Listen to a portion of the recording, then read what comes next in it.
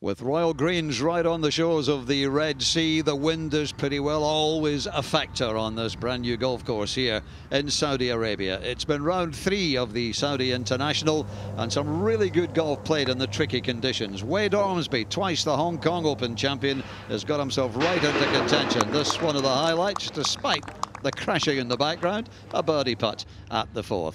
This, the shot of the day. Dustin Johnson missing the 17th right, finds a way through. Huge amount of spin in this shot. Beautifully played. What a shame he couldn't hold the putt. But Dustin Johnson, the 2-time champion, is in there again. He's only 5 behind. Cameron Smith has had a great start to the year. This was a birdie putt at 8 for the Australian. Not quite the day he wanted, an even par 70, but at 8 under, he's only 4 back.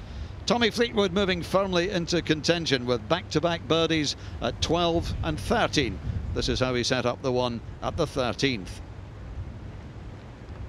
And Adri Arnaus still looking for his first major win.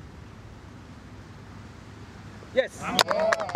Lovely putt at 17, an important one too, because he just dropped 2 in the previous 3 holes. But the man who's out in front is Harold Varner. This for eagle at the 4th. And then at 18, this was not an easy shot. In the rough, downhill lie, over water. And he played almost a carbon copy of the shot he played to a very similar flag on day 1. It's a par 5. He holed the putt on day 1 for eagle.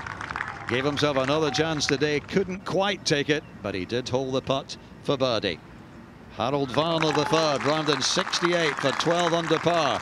He leads Arnaus by 1 and Tommy Fleetwood by 2.